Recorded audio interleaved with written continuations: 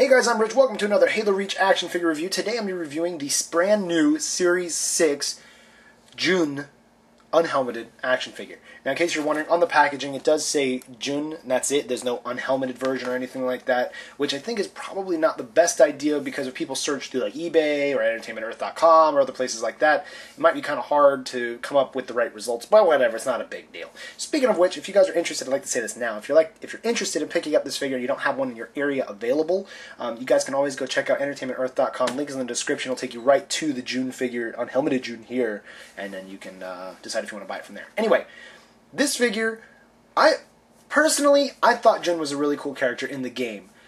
I probably didn't think he was as cool of a character as some other people thought, because some people think he's like the new Boba Fett or something, but he is still cool. Now I think one of the problems was he didn't get a lot of character development time as like George and Carter did, so probably if he would have had more time in the game Halo Reach to kind of be described and shown and stuff, he probably would have been an even cooler character. But he was one heck of a shot. Except the one time that he shot me in the back while I was playing. I didn't appreciate that one little bit. But anyway, Jun here is basically the same figures that we had in the previous, I think it was in Series 3, he came out originally. It's basically the exact same body, no battle damage, no nothing. He comes with the same sniper rifle and a frag grenade. The only thing that's different with this one is that you get him without a helmet versus with a helmet on. Some people would probably still prefer the helmeted version. Some people would prefer the unhelmeted. So they kind of give you both. I personally would have preferred that they included the extra head with it, but that's neither here nor there. The sniper rifle is still a pretty rare weapon. There's not a lot of figures that come with it, and this thing is huge. Look at that. That is a huge gun. Massive. Awesome. And the sculpting that McFarlane does on these new weapons for the Halo Reach line, well, they're not new anymore. They've been out for a while, but to me, they're still new. But it's amazing, and it's way higher quality than it was in Halo 3. I was looking at my collection not long ago for my Halo 3 stuff, and I'm just looking at the Reach ones. I'm like, man, McFarlane really stepped it up with the Reach figures and the weapons. Not to mention the paint jobs for Reach stuff it still blows my mind. Just because you look at other action figures in the stores, and you see them, and they've got really plain, basic paint jobs, nothing really good with the details, even in the sculpting. And then you look at McFarlane stuff, and you're like, I understand why they charge an extra like $2 to get the figures, because they look outstanding. They really do. Now, with the unhelmeted version here, on the packaging, they do show Jun's face like it would be in the game, and they do have the tattoo here on the side of his face, and that actually looks pretty good. Other than that, I mean, I'd say it's a pretty good representation of taking the video game character and making it a toy. I would say that they did a pretty good job with that.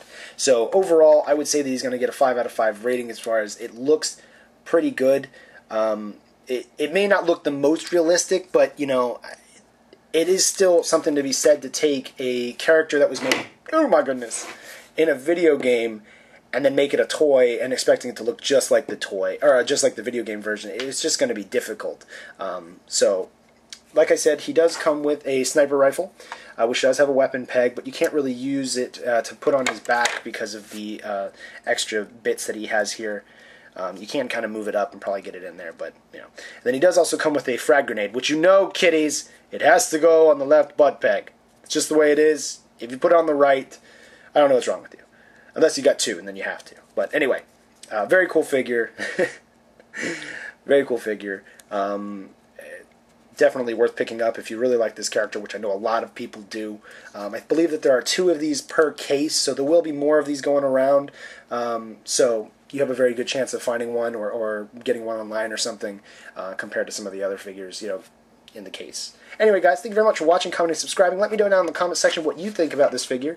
Do you guys think that it was worth making an unhelmeted version of, well, at least 4 of the members of Noble Team? Couldn't really do Noble 6 because they never showed his face, and Emil, they never really showed his face either. I know they did a little bit, but they didn't really. So anyway, guys, let me know down in the comment section what you think. And this sniper rifle is awesome.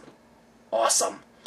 Anyway, guys, thank you very much for watching, commenting, subscribing. See you guys again next time. Well, you'll see my hands, and then I'll be talking to you with my super awesome voice. Alright, guys. See ya.